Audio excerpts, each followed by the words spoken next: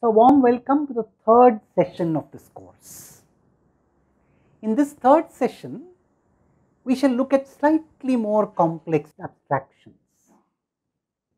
In the previous session, we looked at very simple abstractions, just one element at a time, the mass and correspondingly the capacitance and their describing relationships. Now, this time, in the mechanical context, we shall take a mass once again, but where the mass has two aspects to it, an inertial aspect and the fact that it is in a medium where there is a force which it has to overcome on account of friction or viscous resistance. In the capacitance context, we shall now take care of resistive elements. And we shall now describe a slightly more complex or composite abstraction from both of these contexts and understand how solving one abstraction allows us to understand two different real life contexts. So, let us come down to business right away. So, let us take the mechanical system. In the mechanical system, we shall assume that we have a mass placed in a medium, let us just draw the medium around it, so that if I applied a force to this mass, treating the force as an agent if you like, the agent has to overcome two aspects of the mass. The force is of course a function of time. The force needs to overcome the inertial aspect of the mass, which is described by m dv dt or dvt dt, where Vt is the mass, the velocity with which the mass moves.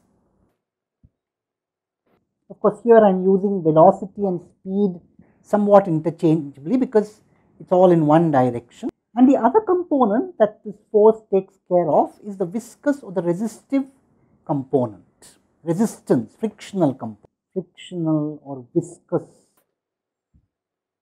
or resistive component, resistance to motion.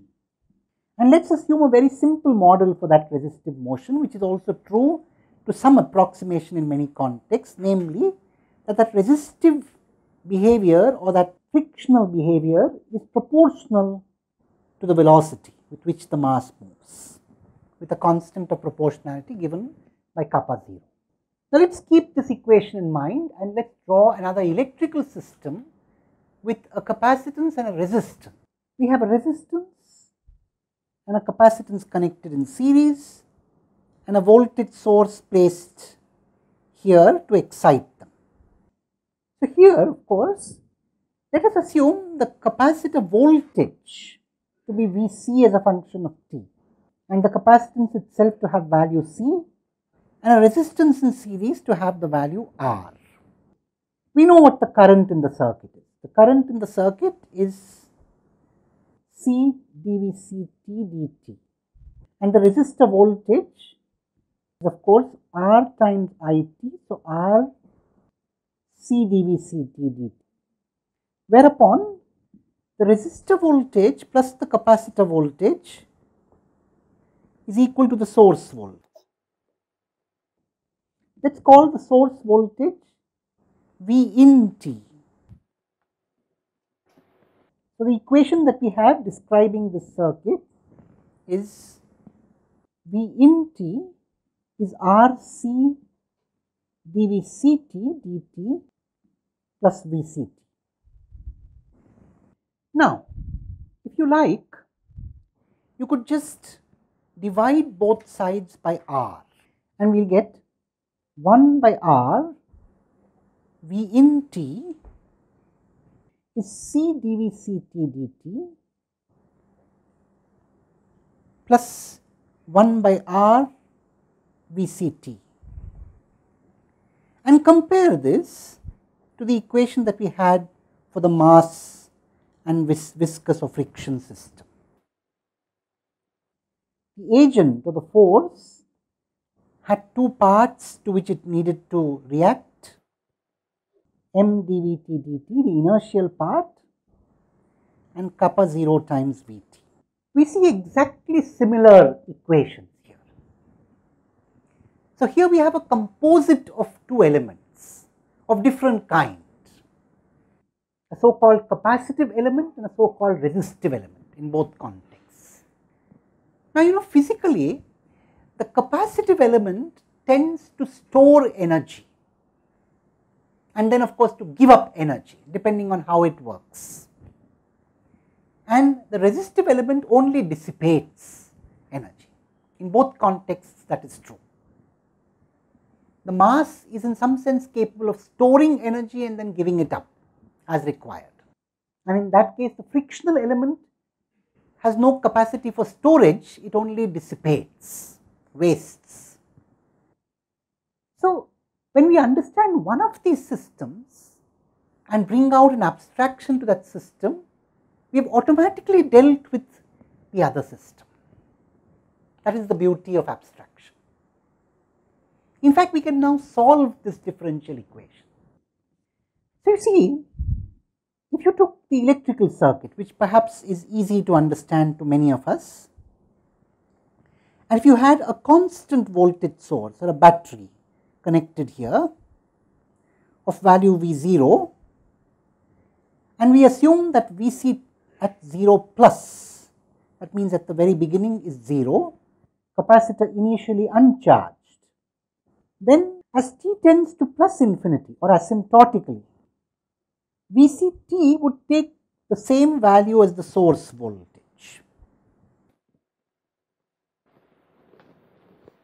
And now one can understand the mass and resistive element system too. So, here if you looked at the equation that describes the mass and the viscous or frictional element, something similar would happen.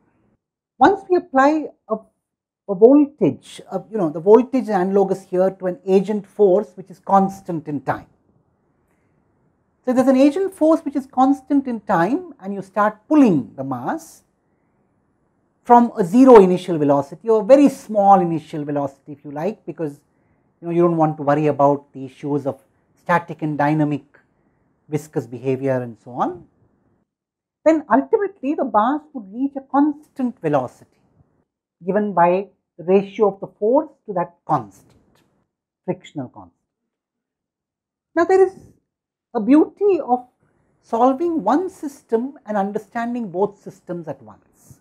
When I solve the RC system and I understand what it does with a constant input for t greater than or equal to 0, I immediately know what happens in the mass and frictional system with a constant force with almost 0 velocity at t equal to 0 in the asymptotic sense. We have now understood in this session the beauty of slightly more complex abstractions.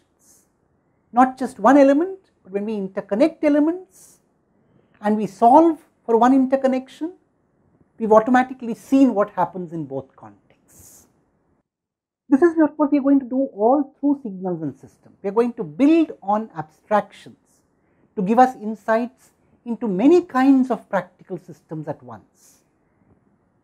And for a moment, we might even forget about the practical context from which that abstraction was derived. In fact, for a long time in the course, we shall forget about the context from which those abstractions are derived, and we shall focus on the conclusions that we would draw from those abstractions, and then finally translate those conclusions back into the real world. That is why we are going to learn many beautiful ideas that can be derived living at the level of abstraction on its own. We shall see more in the next session.